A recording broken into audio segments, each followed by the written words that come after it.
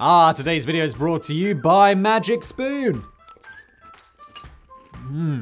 Regular viewers of this channel know that I love cereal. Who doesn't love cereal? It's not a controversial statement, but cereal sadly doesn't always love you back thanks to all of those sugars and calories and oh my god, all of that stuff that you're not supposed to eat as an adult. Anyway, along come Magic Spoon and they're like, yo, Simon, check this out. What's this deal? 0 total sugars, 5 grams of net carbs, 14 grams of protein. Basically, they've taken cereal and they've made it healthy. And you'd think, oh, well, that already exists. That already exists. We've got like, I don't know if you Americans ever been like Alpen. It's like, yeah, it's good for you, but it tastes horrible, allegedly. Now look, I'm not a nutritional expert, but I know that 0 total sugars, less carbs, and more protein generally good for you. Did I say that it tastes awesome at the same time? Oh yeah, I made the Alpen comparison. Now originally they had 4 flavors, cocoa, fruity, frosted, and blueberry. Then they added a couple of ones, which I thought blew the original ones out of the water. Not that the original ones weren't great, but peanut butter and cinnamon were game changers. And now there's even more. I got some of them here. Oh no, this is, well, sorry, these are the peanut butter and the cinnamon ones. This is a new one, gingerbread. This is the one I was just eating, honey nuts. It's all fantastic stuff. Go to magicspoon.com/sideprojects, grab a variety bundle and try it all out. Use my promo code SIDEPROJECTS, you get $5 off. Magic Spoon's also got a 100% happiness guarantee. So if you don't like it, you get your money back. Perfect. And now today's video.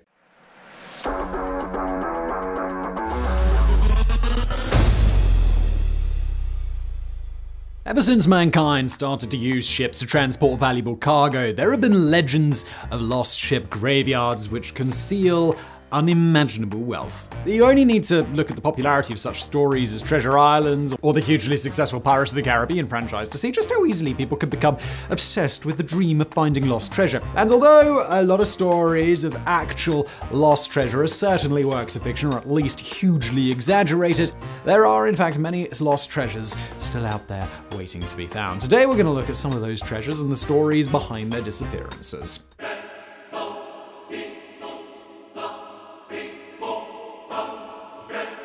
Back in Deptford, London, in 1627, the 700-ton Merchant Royal was a galleon owned by British merchants and captained by John Limbury. During the 1630s, Limbury took advantage of the period of peace between England and Spain and began trading with Spanish colonies in the New World. In 1637, whilst returning from a lucrative trading mission in the Caribbean, the ship stopped off in Cadiz in southern Spain for badly needed repairs. Towards the end of a 3-year stay, a Spanish ship that had been scheduled to make a delivery of silver coins and gold ingots to France was completely destroyed by fire, and Captain Limbury, seeing an opportunity to increase his profits, offered to make the delivery to Antwerp on his way back to London. There has been some speculation that Limbury himself was behind the fire that destroyed the original ship, but no evidence has ever been found to support this theory. The Merchant Royal set sail from Cadiz in late August 1661 and was immediately joined by her sister ship, the Dover Merchant.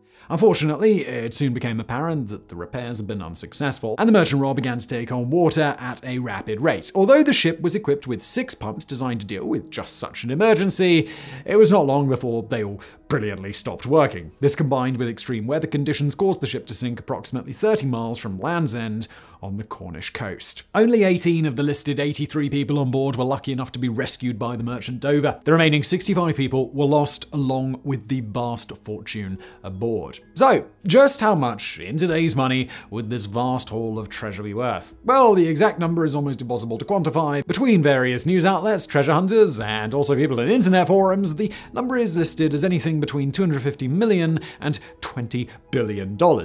Quite a range there, guys. Fortunately, it is possible to narrow this down just a little bit. According to a 1641 pamphlet held by the British Library, the ship went down with 300,000 in ready bullion and 100,000 pounds in gold and as much value in jewels. These numbers are similar to the figures listed in Charles I's State Papers of September 30th, 1641. In these papers, he describes the loss of the cargo as the greatest that was ever sustained in one ship, being worth 400,000 pounds at least. If we accept this number as correct, then in today's money, it would be worth approximately £48.5 million, or nearly $69 million.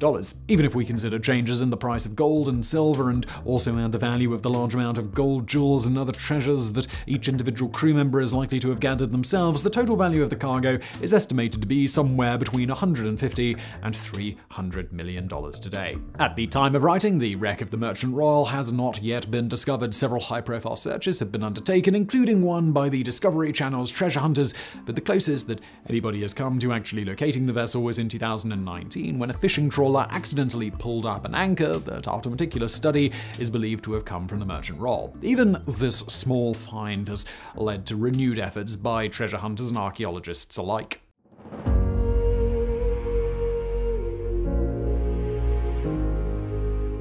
In Lisbon, Portugal, in 1502, the Flor de la Mar, or Flower of the Sea, was one of the largest carrack vessels of the time. The ship's maiden voyage, also in 1502, saw her travel from Portugal to India on a trading voyage. She would return the next year carrying a huge cargo of extremely valuable Indian spices. She would attempt to repeat this journey in 1505, but on the return leg of the journey, the crew would be forced to stop in Mozambique for almost a year so that the vessel could undergo extensive repairs. In 1507, the Flor de la Mar would make the transition from a cargo ship to warship when she participated in the Portuguese conquest of Ormuz. She would go on to take part in the Battle of Diu in 1508 and in the conquest of Goa in 1510. 1511 would also see the Flor de la Mar involved in military action when the Portuguese forcibly took control of the Sultanate of Malacca, whose capital city, also called Malacca, was believed to be the wealthiest city in the world at the time. Once Malacca had fallen and become part of the Portuguese Empire, much of that wealth was loaded onto the Flor de la Mar so that it could be transported back to the court of King Manuel I in Lisbon.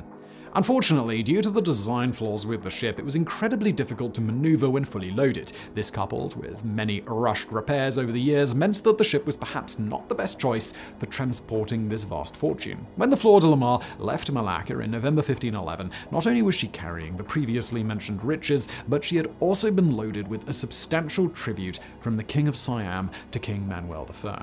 It is believed that about 1 month after she departed, she ran into a severe storm along the coast of Sumatra, and while attempting to wait out the storm, she was smashed to pieces on the shoreline. One report from the time said that the ship was wrecked on a beach. As a result, the ship broke in two, and its back, which was embedded in the sand, was demolished by the waves. Along with the ship, the treasure was also lost. However, another report claims that the majority of the treasure was later salvaged by the Portuguese. Although many attempts to find the wreckage have been made, nobody has ever managed to conclusively prove that they found it. According to one treasure hunter, it's highly unlikely the wreckage would have survived this long due to the fact that the ship crashed on the shore and did not sink in the open sea. Any searches are further complicated by the fact that the alleged crash site is a zero visibility dive area, which makes it highly unlikely that the lost treasure is ever going to be discovered.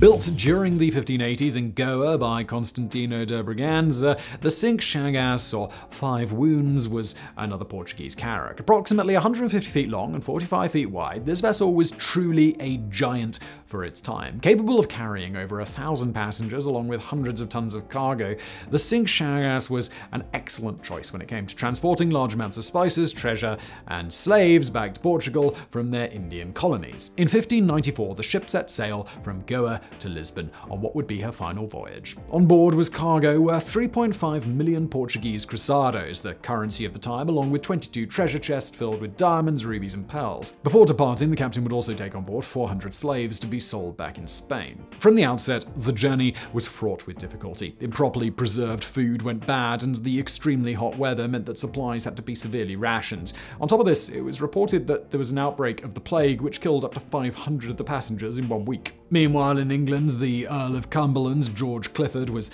making plans to capitalize on the current state of war between England and Spain. During this time, Portuguese and Spanish cargo ships were considered fair targets, and Clifford planned to take full advantage of this. His small fleet of 4 ships set sail from Plymouth on the 6th of April, 1594, and succeeded in capturing several ships off the coasts of Spain and Portugal. On the 22nd of June, as they approached the File Islands, they crossed paths with the Las Cinque Chagas. It's believed that the resulting battle lasted for almost an entire day. The English made 3 attempts to board the ship, but were repelled by the superior numbers of Portuguese. After regrouping, they would make one final attempt and would ultimately be successful in boarding the vessel. However, at this point, fire raged through much of the vessel, and everybody, English and Portuguese alike, abandoned her to her fate. The only eyewitness report from the battle states that the sea was purple with blood dripping from the scuppers, the decks cluttered with the dead, and the fire raging in some parts of the ship, and the air so filled with smoke that not only we could sometimes not see each other, other, but we could not recognize each other. Several hours after the ship was abandoned, fire reached the source of gunpowder, and there was a huge explosion which caused the ship and all its cargo to vanish immediately beneath the waves. Due to the extreme depths of the ocean in that particular area, no trace of the wreck or the estimated $500 million in treasure has ever been found.